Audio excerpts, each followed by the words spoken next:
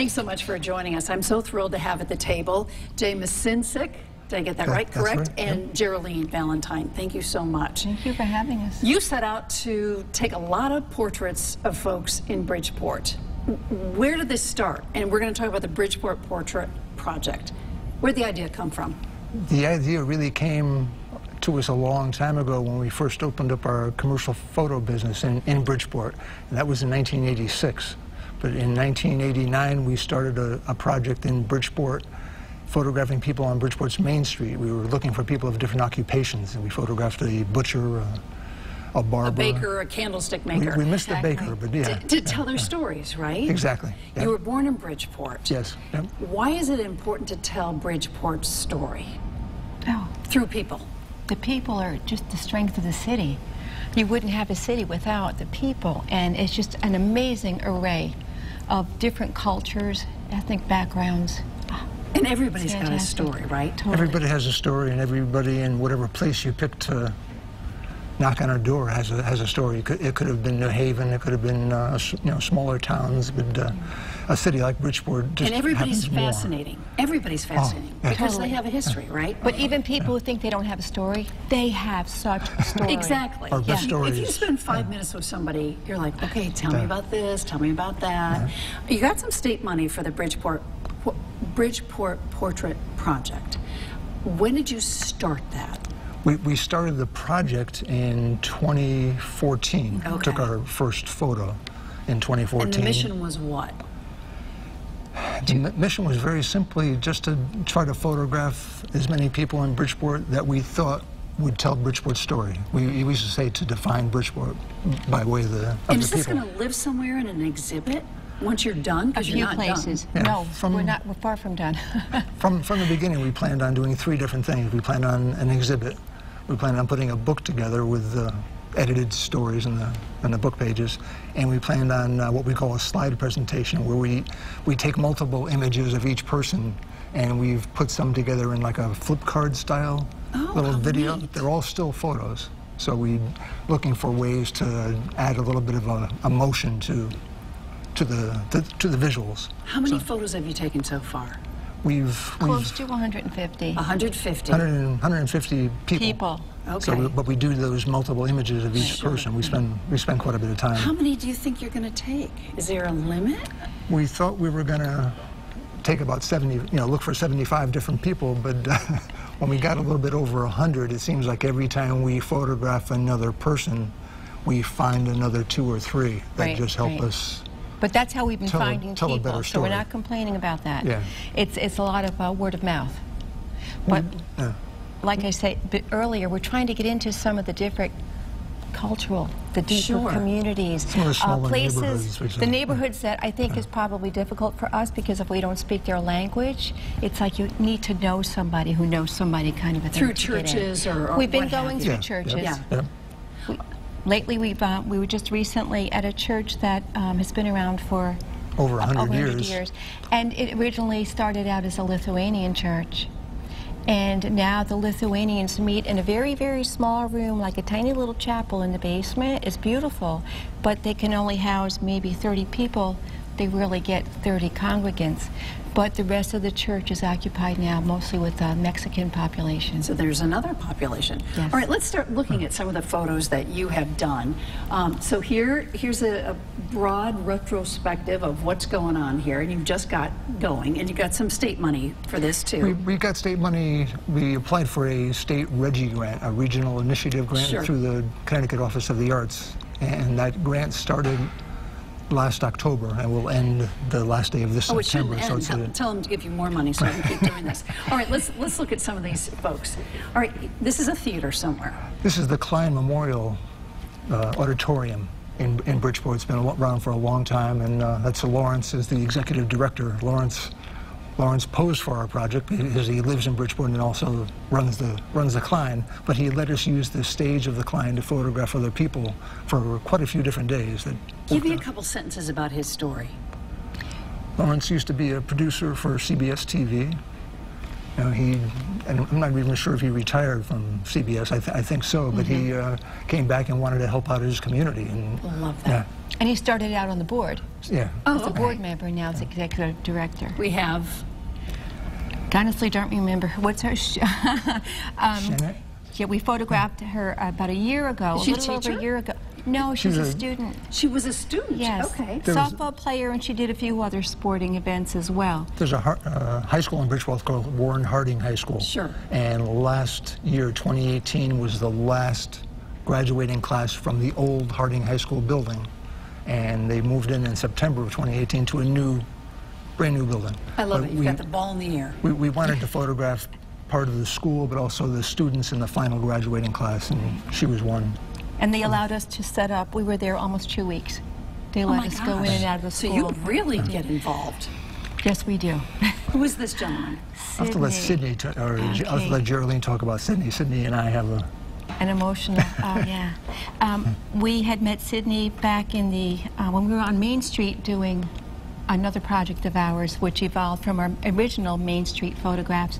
And we had seen Sydney out in front of the Palace and Majestic Theaters that we had been photographing inside, mostly We'll inside. talk about that at the end of this, yeah. But he, But Sydney was we had a- met him on the street, and he was also a client at the soup kitchen. It's the Thomas Merton House of Hospitality. So he's homeless or was homeless? He became homeless when there was a fire in the building where his apartment was, and he lost all of his belongings. But he was a client of the soup kitchen, and the director of the soup kitchen saw a calendar that we produced with our Main Street portraits and asked us if we could do something, asked us if we would do something to help the Merton House at the time, and we sort of signed on to... You're just helping Bridgeport all over the place. Well, yeah. And I love what you're doing. Sydney hadn't spoken in over 2 years to any of the social workers or any of the group she speak- therapy. And And he spoke to you? Well, not not- while we photographed him, but we had a calendar opening where we allowed people. The public came in, and we had a great turnout. And we had the clients that were in the photographs, in the calendar, signing calendars. And by the end of that evening, Sydney walked us both to the door, and he put his hand on our shoulders, shook our hands, and spoke. And he was so grateful. And then some of the people from the staff were like crying because it was Still just sort of gets so moving. See what But you're we doing? help so many people. It's just wonderful. Yeah. All right, let's look at another picture. Who is this? That's Bill. Bill we photographed as part of that Main Street portrait series, and Bill used to shine shoes in the arcade in downtown Bridgeport. The arcade it's a mall that runs from Main Street to Broad Street in Bridgeport, an inside type of a setup. And the small photo there is Bill's photo from 1991. Bill is still shining shoes inside the People's United Bank building on Main Street in Bridgeport, and we photographed him last October, 2 days before his 100th birthday. Lives in Bridgeport. Stories he has. He does. Oh my gosh. Bill, I would like to just add one thing about Bill. Bill, when we first met him, has a knack with, and I'm going to use Bill's language, but he has a knack with the ladies that walk by. Everybody that walks by is sugar this or sugar that. And he gets away with it. Yeah, well, good for Bill. All right, we have another gal here. That's Major Lydia. Major Lydia runs the Salvation Army office in Bridgeport. And we haven't interviewed her yet, but she's got a pretty neat story. What a And smile. awfully nice. She was very nice to, And she I'll say, loves to what work she with. does. Yeah. When you She take loves these people. pictures, what are you trying to capture in your images? The essence of who they are, and a lot of it is in their eyes, although we've done a lot of portraits with profiles. But still, I guess Jay's usually behind the camera. Well, always. I'm always working with the people we're photographing. And there's so much energy exchanged between the two of us. And it becomes fun. Sometimes it gets emotional. But just by me being there, I guess people say I just evoke emotions from the person who's sitting. And it just happens. And so much is portrayed. It's just wonderful. It's very much like what we're doing now, except Just I'm having a almost always have my finger on the button. Sometimes I don't have my finger on the button and I miss something, but Yeah. that happens. I know, I hate when that happens. All right, let's continue on. That's Teddy. Teddy is a client at the Maggie Daly Arts Center. It's a Kennedy Center sponsored Did he make location? that? he and his friends at the Maggie Daily made that, and we were looking for different ways to photograph him. And again, we do a series of photos of each person, but Teddy's known for riding his bike around Bridgeport, so we have photos of him with his bicycle and stuff. But that was just a couple days before they were actually getting rid of, I forget his name. Tom. Tom. And we happened to show up because we were bringing the photograph. We tried to give the people who were sitting for us a portrait of themselves. We gave Teddy the photograph, and they said, "Oh, you're here just in time. You can say goodbye to Tom." And we said, "What are you talking about?" The objects that they made. They were getting rid of Tom. Yeah. We took Tom home. To your house. I told you, we get very attached to our subjects. We could have brought Tom with us today, but... No, this is a profile. Yes, yeah. We, again, some of the visuals that, sometimes we look for a visual just to break up the monotony of maybe a person looking at the camera, time after time after time. So we started doing some profiles. And his occupation is? Do we know? His occupation, I would call him a canvas. He poses as the canvas for his sister's artwork. His sister is a body painter, and his story has a lot to do with how he reacts to his maybe naked body as opposed to being painted. It changes him quite a bit. He was in a car accident when he was very young and was very self-conscious, I guess, about body scars and things. But to listen to his story about his accident and to listen to how he feels changed when he's painted is sort of heartwarming. But I'd like to add that that photograph that you see of him there on the right, that's the very first day ever that he exposed his skin to a camera. Wow. Just with working with us, so it's so fabulous. I love this. Who is this gentleman? That's Zygmunt, and we've known him for a long time. He lives in Bridgeport, but he's a Polish Army World War II war veteran. And look how decorated he is. Oh. Very, very much. Those medals were just weighing him down. And he stood for about an hour and 10 minutes. And when we got done, I kept trying to ask him to sit, please sit. No, fine. And when we got done, he said, "How long was I standing? 10 minutes? Said, oh. He was terrific to work with, but determination. We told him, and he talked back to his time in the Polish Army, saying how he had to do things as he was told, and we had not a problem that but something we encountered time and time again. The medals would reflect our lights. Oh, sure. If he just budged, but he didn't budge. We found the spot, and he was great. Did it ever occur to you to record them? I mean, the sittings? Yes. I mean, just on audio. Just let it run while we're doing the portraits. No, we haven't. I think we might, people might have mentioned it to us, and... but you're so busy taking the portraits. Well, we're too busy. We would probably have to introduce somebody new to the See, I'm making more work for you. Well, no, you're not, because let me just give a little bit of extension to the project. We have been interviewing these people, but not the same day we're doing the photography end of it. So we do a different setup, and we just run audio, and we allow people to tell their story. Oh, so you are recording them? Yes. Yeah, at a different time, but yes. We are recording their stories, is the way we like to say it. Sort of so like that you can put it in the book? Yes. Yeah. Have an editor, because the stories are, I'm sure, long. They are. This next gal. That's Maud. Maybe you should just, explain Maud. Maud is from Haiti, and she does holistic health healings with Ayurvedic. She also has a radio station in a radio show on Sunday mornings, and she talks about the natural health with a local naturopath. And when did she come to this country? A long time ago, do you know? We haven't interviewed her yet. Oh, see? But her eyes are amazing. So much, yes. That's Chris.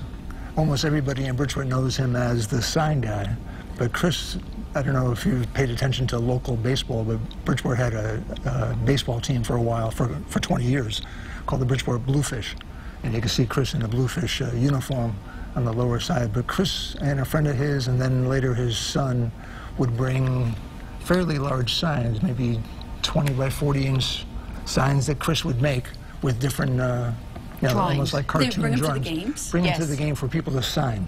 He's got hundreds. He's just I the would sign think. guy. He's got that. Yeah, the sign guy. Okay. Simple, yeah. Everybody's got their thing. Thousands and thousands of Chris, signatures. Chris is still around, but it's the part of our project that we think of as history already because the bluefish are gone. Right. So it's Well, I've been here a long time because we all remember them, and yeah, they're gone. Yeah. All right, the next one. Glamour girl. we met Christine at a senior center in Bridgeport where we went and spent maybe a day. Photographing. What's her Many background, do you people. know? She came from New York, but she lives right in Bridgeport, and she walks to the senior center. She's retired now. But She came to Bridgeport to help her daughter out with her daughter's That's right. child, newborn child, her, Christine's grandchild. It was a simple story as why she came to Bridgeport, but she doesn't look like your typical woman in their 60s. She's loaded with Betty Boop. tattoos. Oh, I can see that in the picture, yeah. All right, the next photo is a couple of gals. No? This gentleman. That's Bill again. Oh, this is the shoe shine guy. Yes. Yes, Okay. from 1991.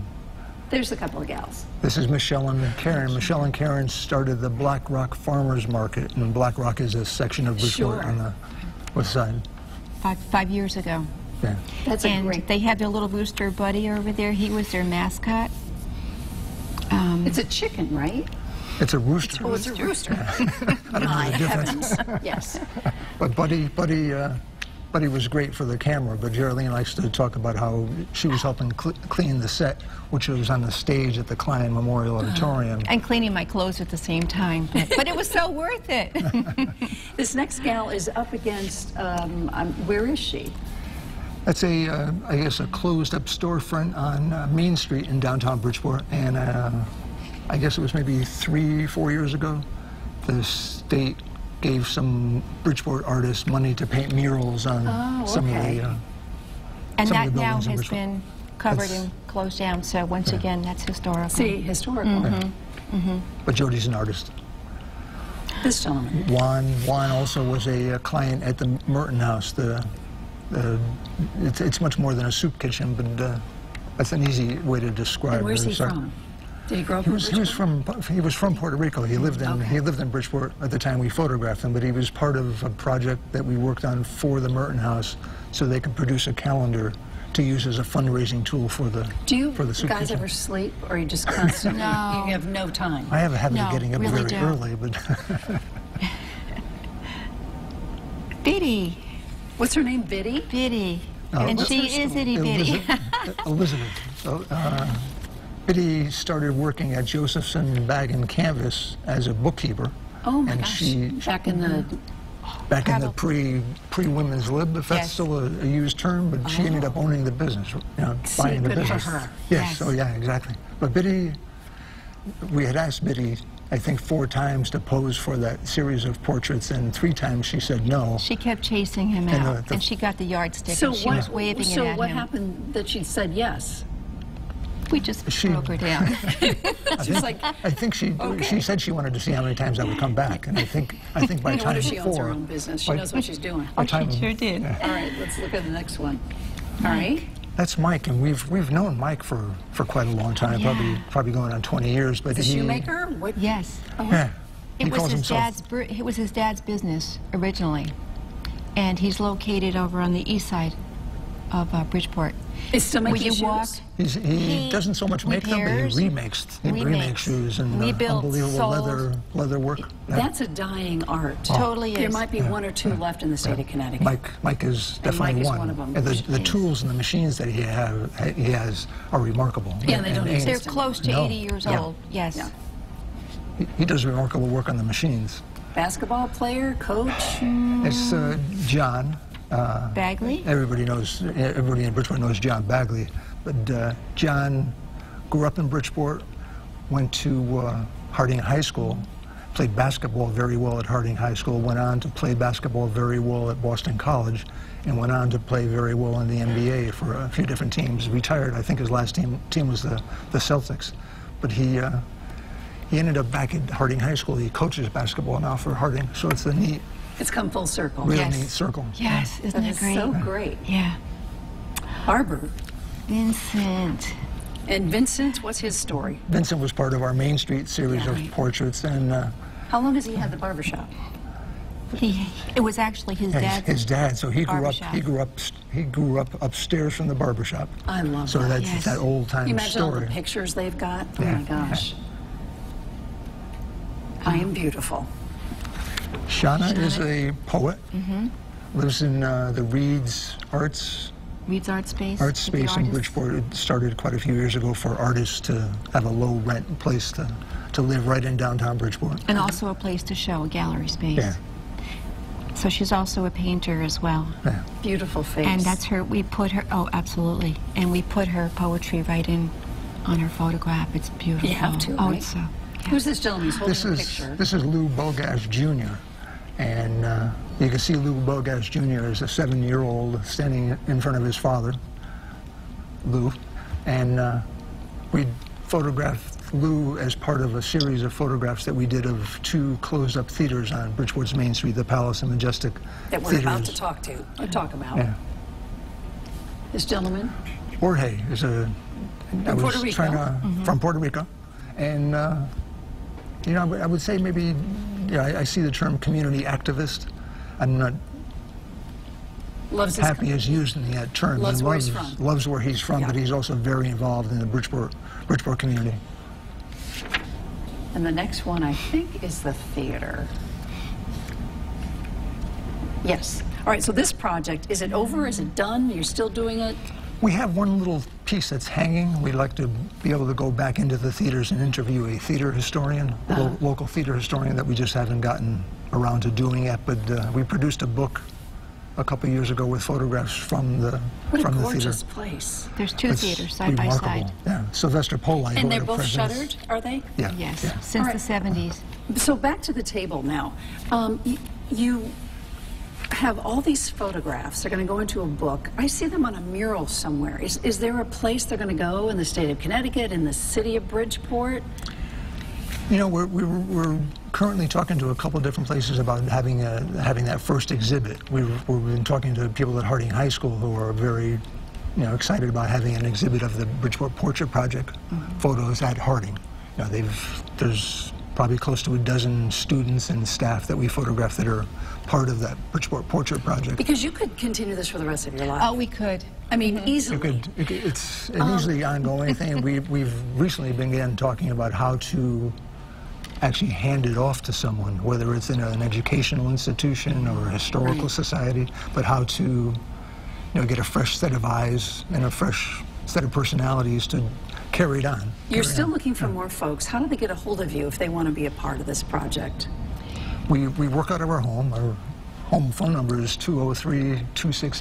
203-268-8306. You just gave out your home phone number. I love that. I did. Is that okay? Or? Yeah, that's absolutely fine. Yeah.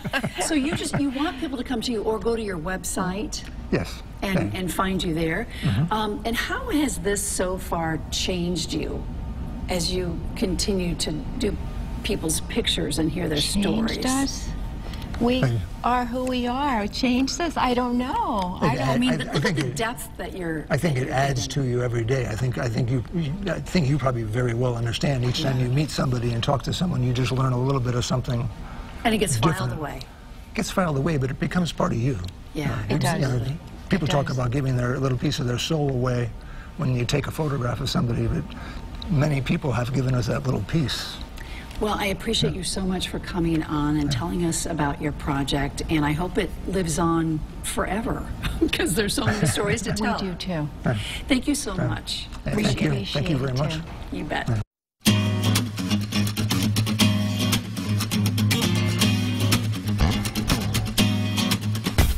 Made trivial pursuits when one they send. Who's this girl I spend all night kissing? And if one was right here, then who else is missing? Got a little sidetracked if I'm so wishing to find the keys to the door, but it's also a metaphor. Need to keep locked in the grocery store, but mine just to save time. Skip right ahead to the last ride.